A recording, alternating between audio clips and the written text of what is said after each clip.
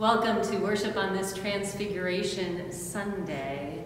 We're also excited that worship includes today a first Bible presentation to our second graders, so that will be coming up shortly.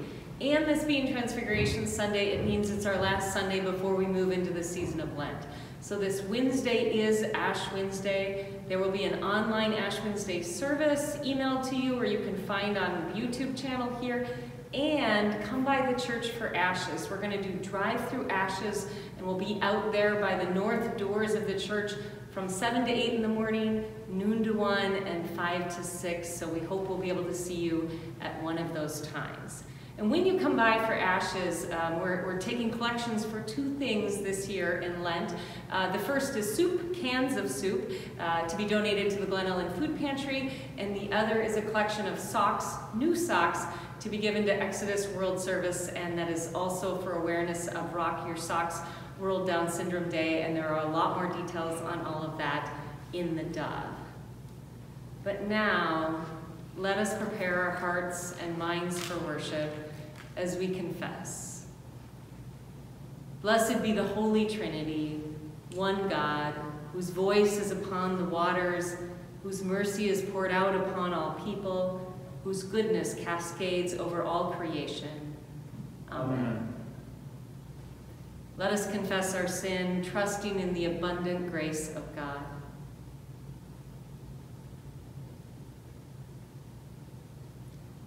Holy God, you search us and know us. You are acquainted with all our ways. We confess that our hearts are burdened by sin, our own sins and the broken systems that bind us. We turn inward, failing to follow your outward way of love.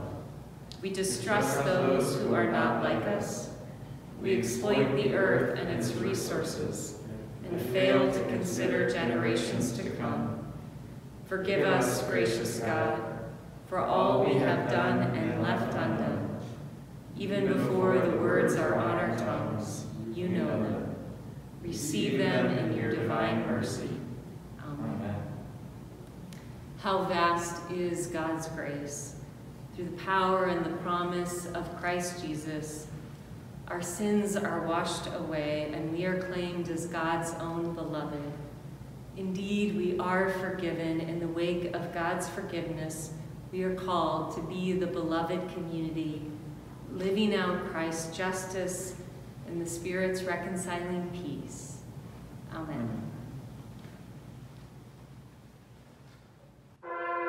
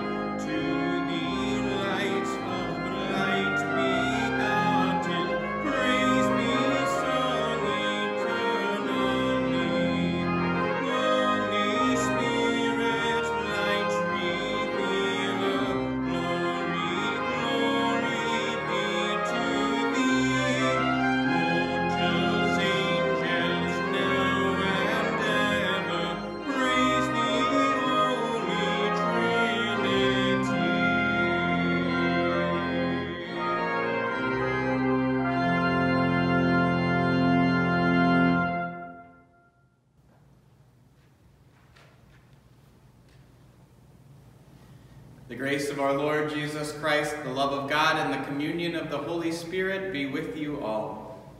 And also with you. We pray. Almighty God, the resplendent light of your truth shines from the mountaintop into our hearts. Transfigure us by your beloved Son and illumine the world with your image. Through Jesus Christ, our Savior and Lord, who lives and reigns with you in the Holy Spirit, one God, now and forever. Amen. Amen.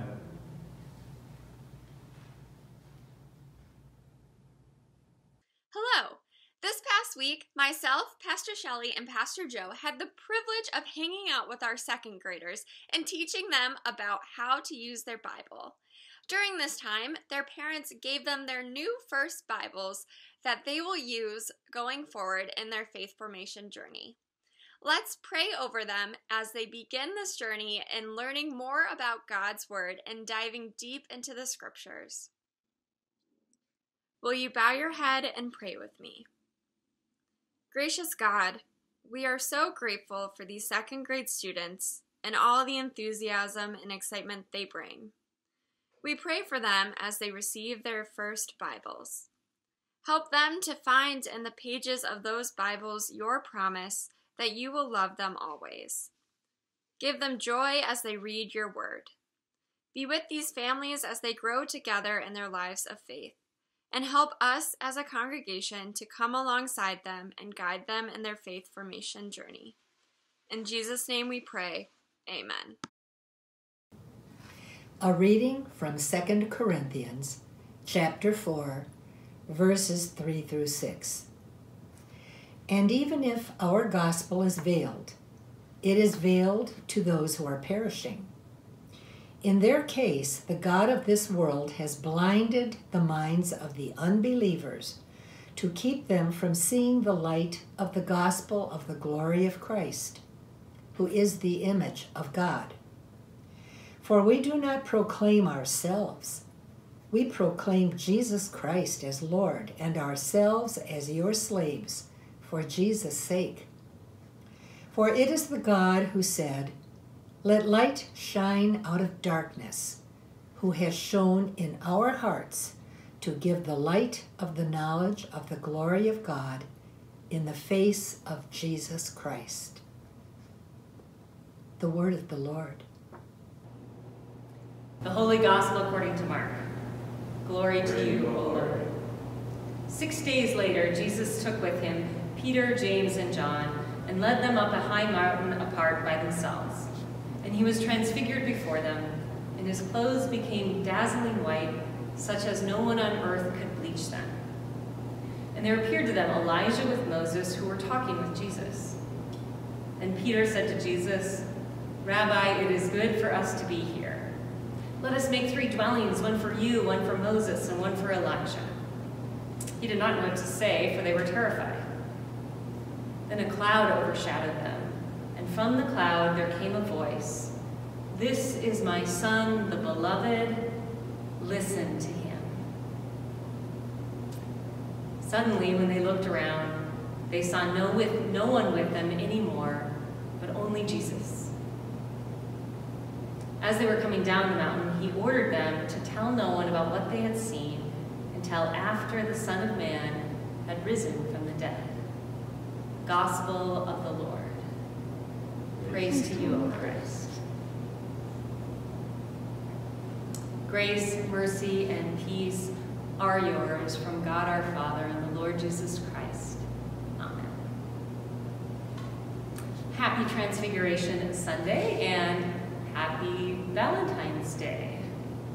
You know, Valentine's Day has its roots in the church, February 14th being the feast day of St. Valentine. However, the history surrounding St. Valentine is murky. There were 2, possibly 3 church figures named Valentine throughout history.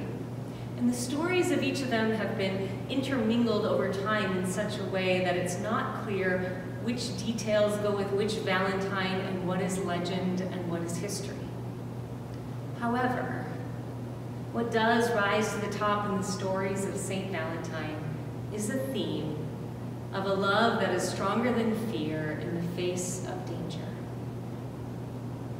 That is a core truth of our faith, the essence of Jesus' life and death, and that we can celebrate on Valentine's Day.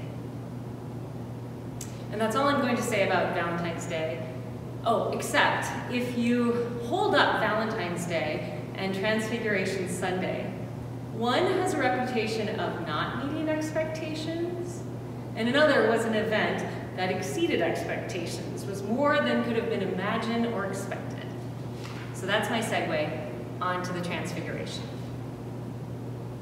The Transfiguration account in Mark's Gospel begins with a time marker, 6 days later. That is, 6 days after Jesus had told the disciples of his death and resurrection. The disciples, particularly Peter, they didn't do so well getting their minds around that idea. So now, 6 days later, Jesus takes James, John, and Peter up a high mountain. In the Bible, holy and dramatic events often take place on mountaintops. So James, John, and Peter were probably expecting something, a prayerful, serene retreat with Jesus, maybe a sign from God. But what happened knocked them to their knees. First, Jesus' clothes became dazzling white. Mark says, such as no one on earth could bleach them. Does anyone else have a laundry reaction to that detail? I spend a good amount of time trying to get dirt, mud, food stains out of the family's laundry, and that detail impressed me. Wow, better and brighter than bleach? That's good. So, Jesus is suddenly appearing more divine than Peter and James and John had seen him. Then Elijah and Moses appear. Finally, God's presence comes over all of them, and God speaks, naming the very thing they are witnessing. This is my Son, the beloved. Listen to him. If you take one verse away from this passage, from this worship service, that would be a good one. This is my Son, the beloved. Listen to him. And then it's over. They've had this brilliant, strange, beyond imagination, shout your hallelujahs for the mountaintop experience, and then it's time to go back down the mountain. And down the mountain is, well, it's a lot of following Jesus around Galilee on dusty roads, hungry crowds, never-ending crowds of people bringing their sick to the marketplaces, begging Jesus that they might touch even his cloak. There were healings, teaching, miracles the disciples witnessed for sure, but there's lots of hard stuff too. And it gets harder from here. When they go down the mountain, it won't be long until they walk with Jesus to Jerusalem and his death. We enter into Lent this week, and in doing so, we begin to follow Jesus' journey again to Jerusalem and death. And in that, we name and we sit with the reality that life has a lot of hard stuff, a lot of traveling weary roads. So in Lent, we put our alleluias away for a while, literally and metaphorically. And we sit more quietly with heartache, sorrow, sin, its consequences in our lives and in the world, in the systems we move in and benefit from. We sit with pain and shame and the ways they can bind us. We sit with the reality of death. And when we really sit in those spaces, it's too much. It can be paralyzing in thought and action, or too much, so we just try to find a way to push it all aside. But then we watch Jesus take all of this sin, shame, pain, hate, death into his arms and walk up another mountain to put them to death for us. To show us that even at the grave, we can make our alleluias. And that word, alleluia, it means praise the Lord, but it isn't a flippin' easy kind of thing. A true alleluia is one that is proclaimed in defiance. It's an alleluia we find on the other side of the cross. An Alleluia that says no disease, destruction, or brokenness, or death is beyond God's reach. So we will move this week from Transfiguration today into Lent as our way of coming back down the mountain, or saying, down the mountain is where we are. And we'll face the hard stuff because we know none of it is beyond God's reach. God is love incarnate, a love that defies fear in the face of danger. Alleluia. Oh, and one last thing. There's actually something related to our Alleluias that we have to do. Last year, we were in church all together on Transfiguration Sunday. And the kids made Alleluia ribbons to wave in worship. And then at the end of worship, they brought those up and we locked them in a big trunk. Not the kids, the Alleluia ribbons. But then the kids helped us carry the trunk out of the sanctuary and we hid it. With the plan, that we'd open the trunk on Easter and pull out the Alleluias and celebrate. That didn't happen. And those Alleluias have been sitting untouched where we hid them a year ago. So I think we need to find them now. Except I don't remember where we hid them. Pastor Joe, do you know?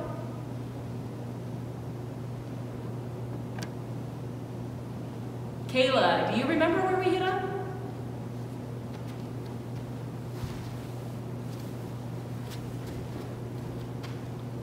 I wish we had some of the kids here to help us. I think we're just going to have to go look for them.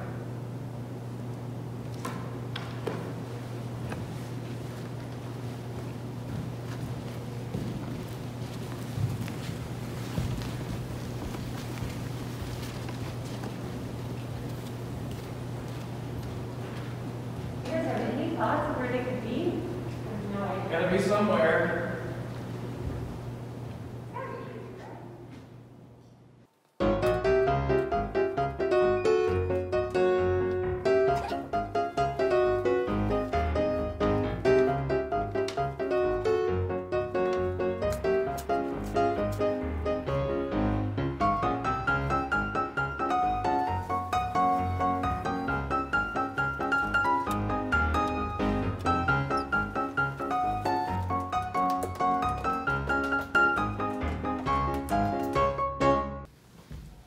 I give up. I couldn't find them last year. I can't find them this year. I don't know that we'll find our Alleluias.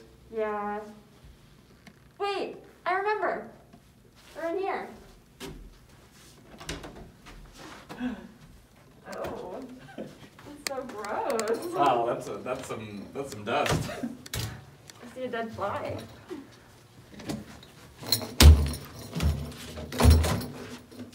One minute. Good enough? I think so.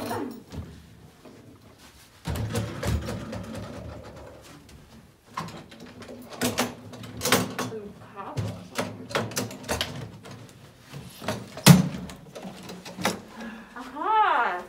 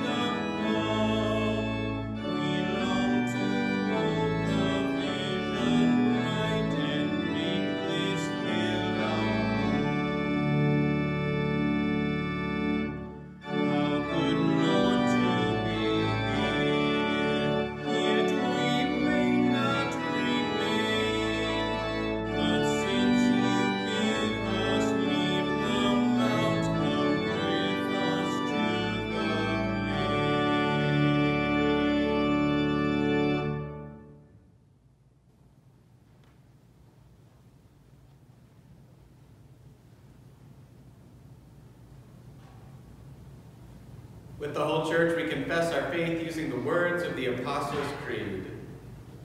I believe in God, Father Almighty, creator of heaven and earth. I believe in Jesus Christ, God's only Son, our Lord, who was conceived by the Holy Spirit, born of the Virgin Mary, suffered under Pontius Pilate, was crucified, died, and was buried. He descended to the dead. On the third day he rose again. He ascended into heaven. He is seated at the right hand of the Father, and he will come to judge the living and the dead. I believe in the Holy Spirit, the holy Catholic Church, the communion of saints, the forgiveness of sins, the resurrection of the body, and the life everlasting. Amen. Guided by Christ made known to the nations, let us offer our prayers for the church, the world, and all in need. For the gospel proclaimed in word and deed, for communities of faith far and near, and for all who show the face of Christ throughout the world. Lord, in your mercy, hear our prayer.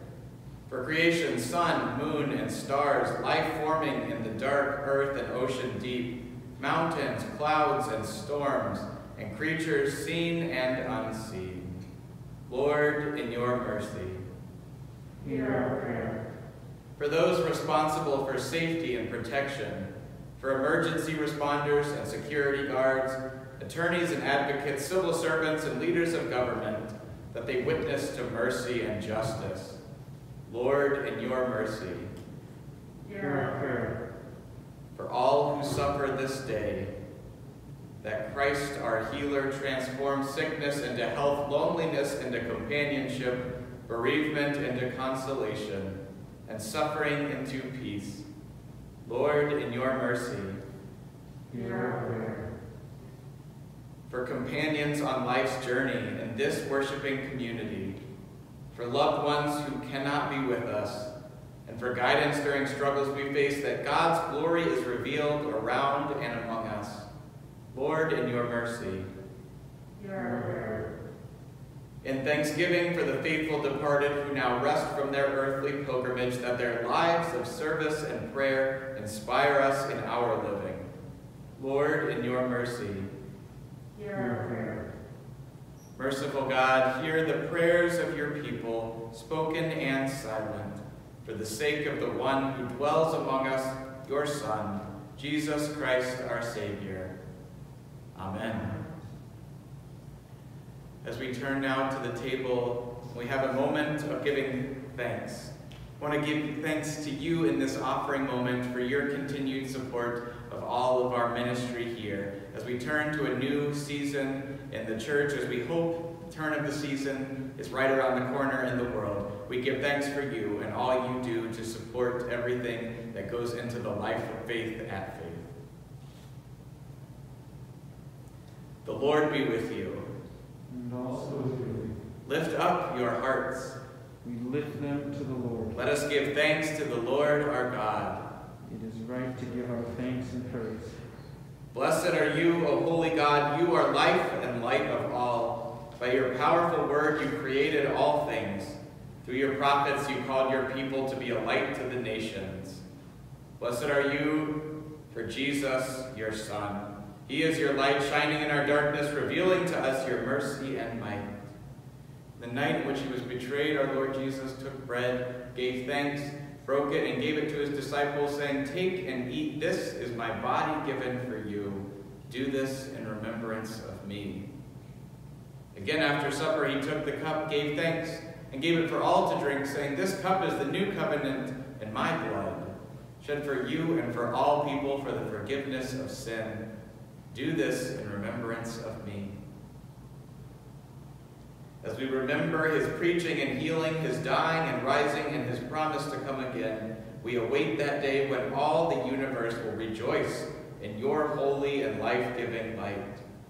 By your Spirit, bless this meal, that refreshed with this heavenly food, we may be a light for the world, revealing the brilliance of your Son. Through him, all glory and honor is yours, Almighty Father, with the Holy Spirit, in your holy church, now and forever. Amen. Knowing how great God's love is for us, we are bold to pray together. Our Father in heaven, hallowed be your name. Your kingdom come, your will be done, on earth as in heaven. Give us today our daily bread. Forgive us our sins, as we forgive those who sin against us. Save us from the time of trial, and deliver us from evil. For the kingdom, the power, and the glory are yours, now and forever. Amen. I invite you to find your communion supplies. This is the body of Christ given for you.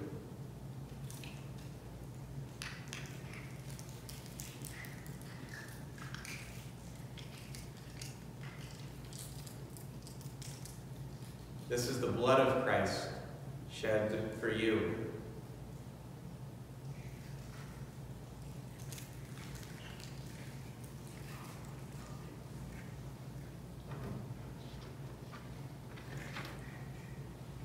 We pray.